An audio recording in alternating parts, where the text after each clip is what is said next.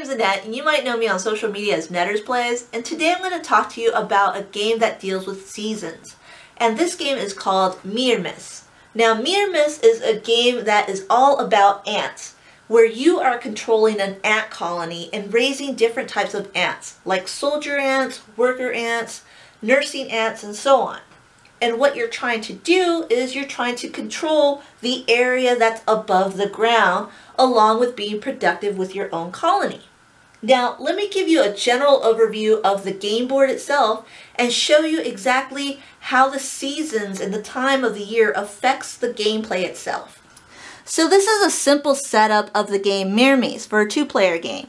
Now, each player is going to have their individual ant colony board right here, where this is going to be pretty much the worker placement actions of the game. So you'll be working here on your own personal ant colony and producing different types of things or completing different actions that are set out in the real world, in the backyard of someone's house. So what you're going to do here is on this main board, you're going to confront other ant colony workers, soldiers, and you're also going to fight predators like spiders or ladybugs or even termites. And along with exploring the yard, you're also going to be gathering and harvesting different things like food and stone or even dirt. You also have certain objectives to complete at the top of the board. These will give you extra points if you complete those objectives throughout the course of the game. So I'm more interested in showing you this portion of the game board. This is the season track right here. You're going to have these seasonal dice. You're going to play 3 full years, and at the beginning of every year, you're going to roll these 3 dice. Now, these 3 dice, you're going to go ahead and place them where they belong, either spring, summer, or fall. You're also going to have the winter time to deal with.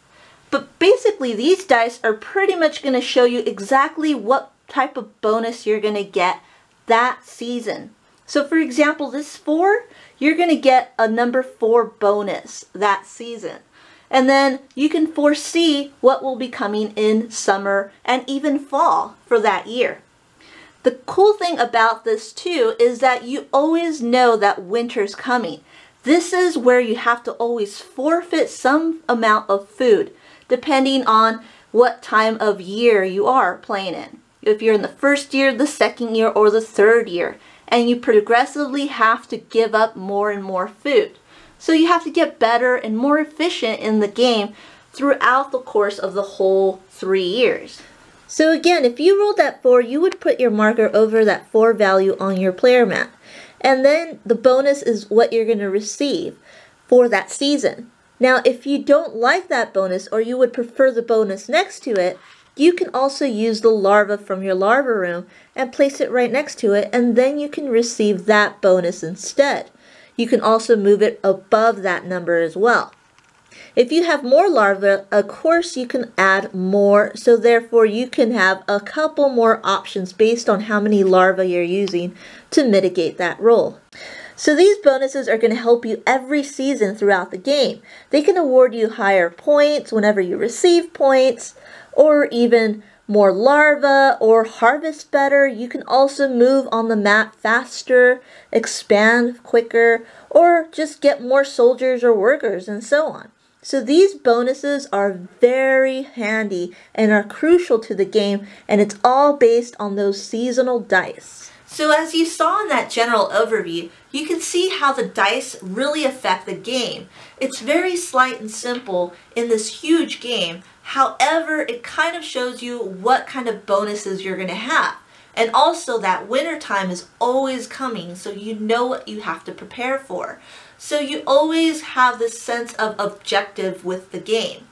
The cool thing about Myrmes itself too is that because the game is consistently progressing through 3 years, you're becoming more and more efficient with the game. However, that winter time is getting harsher and harsher. So you have to prepare yourself even more and more throughout the course of 3 years. So that's something that I just really love about this game. It's not very simple, it's a very complex game, but I just love how you just go through the different years and kind of learn in this game how to deal with the effects of the seasons itself.